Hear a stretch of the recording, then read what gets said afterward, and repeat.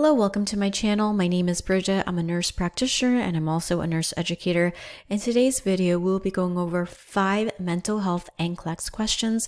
Please leave a comment below if you would like me to do NCLEX questions on a different topic. And also if you just have any random ideas for a video. A client is undergoing a clinical interview as part of diagnostic testing for bipolar disorder, which best describes why a clinical interview would be conducted. To test the client's memory function? No. To determine how much the client perceives and cognitively understands? To measure the client's IQ level? No. To assess the client's psychiatric and family background?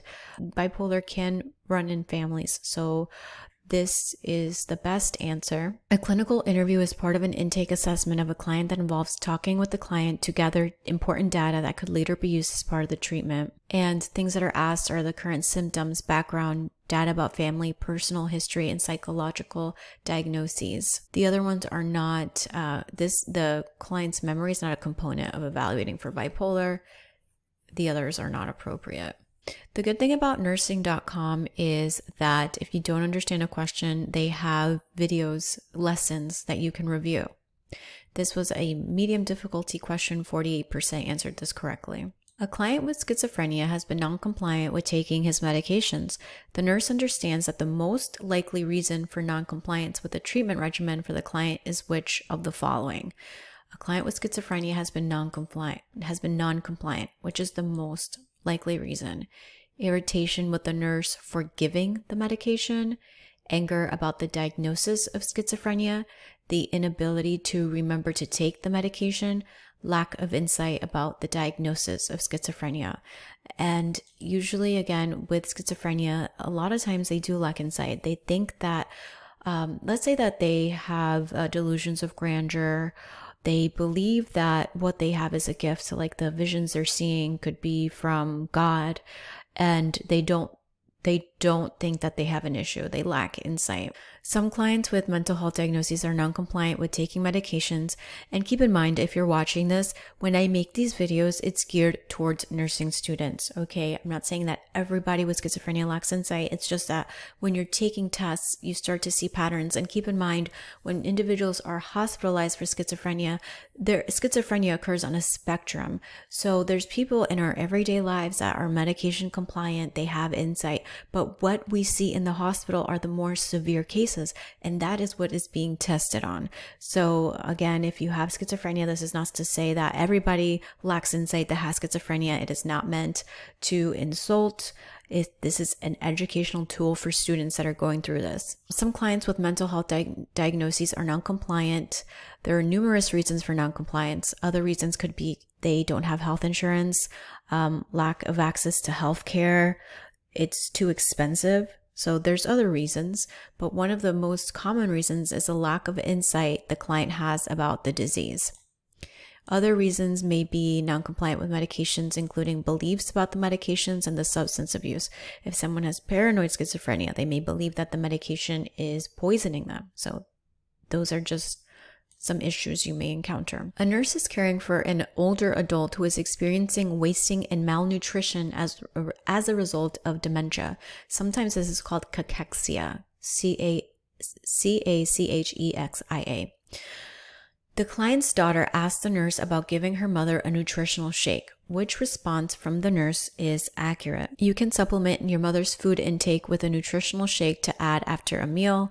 Nutritional shakes are typically only used for weight loss. No, there's shakes like Ensure that we use a lot in the hospital for people that are not eating and to supplement. You should substitute your mother's meals with a nutritional shake instead. You should not use nutritional shakes that do not provide enough calories. I'm going to go with this one. You can supplement your mother's food intake with a nutritional shake to add after a meal. While nutritional supplements are available over the counter, they are designed to be supplements and not entire meals.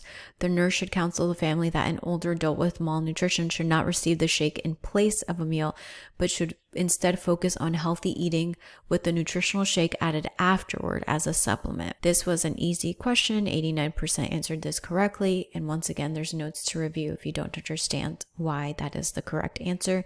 You can also pause to read the rationales. Okay, my system crashed, so I'm going to do 2 more questions. A client who has undergone a lower limb amputation is struggling with body image issues. The nurse helps the client to acknowledge his feelings of loss over the change, which best describes the rationale for this intervention. To help the client appreciate that he can still use other limbs, to help the client realize that his feelings are normal. Because the key word here is acknowledging. We're acknowledging his feelings of loss, and those feelings are normal. Being sad is okay. We have to normalize that we can't be expected to be happy all the time. Just how an ocean ebbs and flows, so do our emotions. The nurse should help the client acknowledge his feelings of loss and teach that his grief over the physical change is normal. You can pause to read. The last question I will be going over is this one. Again, my system crashed and I was on question 3, so this is the 5th one. A client with a history of this, I don't want to say it because if YouTube flags the video, then I can't monetize it, has been brought into the emergency department after receiving a laceration from a broken window. After treating the injury, the provider orders the client to be admitted for inpatient treatment in the mental health unit. The client becomes very angry and tells the nurse that he wants to leave. Which response from the nurse is accurate? In Florida, we call it the Baker Act. Here, it's not technically saying that it's an involuntary hold, but normally when someone is admitted to an inpatient psych unit, it's because it is that 72-hour involuntary hold. Remember that you can only Baker Act someone if they are a danger to themselves, others, or due to self-neglect. So this one is saying you have to be admitted because you're a danger to yourself. You need to be admitted. Just using test-taking techniques, all 3 of them are saying you have to be admitted. They're variations of being admitted. This is the only oddball out. And technically, if he has a history of this type of addiction, he's not technically a danger to himself. He didn't say he was going to harm himself. So it is the correct answer. 50% answered this correctly. When I'm not sure about the answer, you can always use test-taking techniques. I do have a course it's not an NCLEX course, it's an NCLEX test taking strategy course. I do want to reiterate that. So if you struggle on tests and kind of seeing the patterns, then check out my course. It's in the description below. Despite the potential dangers associated with this type of blank, the client in this situation does not have to be admitted to the hospital for inpatient treatment.